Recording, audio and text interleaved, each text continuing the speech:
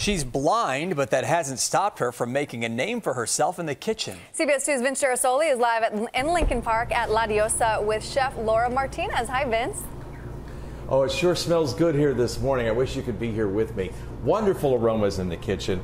Chef Laura, what are you making for us this morning? We're making a creamy chicken rice soup.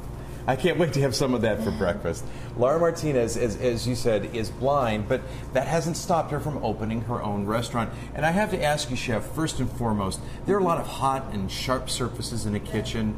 How is it that you can work in this environment and not hurt yourself?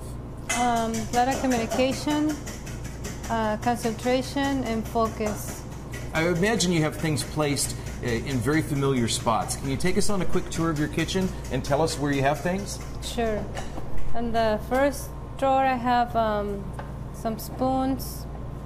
A little measuring device there? No, it's to take ice out. Mm-hmm. I got my measuring spoons, no label, anything. It's pretty normal. Anybody can use them. And you keep your rice down there too, because I saw you putting some rice in the soup, yep. right?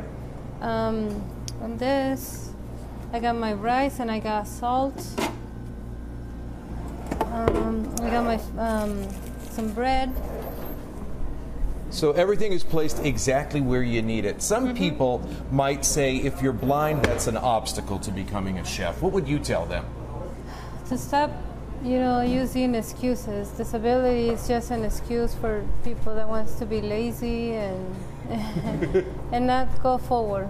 The restaurant opened last week. What was that like, that moment when it opened? It was interesting. Nervous. I probably made a lot of mistakes, but that's how you learn. Well, I've heard very good buzz about the restaurant. We're going to be spending more time with Chef, and we're going to hear a little bit more about her backstory. She's worked in some pretty impressive places here in the Chicago area, too. And I can't wait to have some of that soup, but a watched pot never boils, so I have to wait until it boils, yes, right? It's a little slow. Back to you in the studio. That really is neat. They say when you lose a sense, your other senses pick it up. So I'm sure her sense of taste is probably incredible. An inspiring story. Thank you, Vince.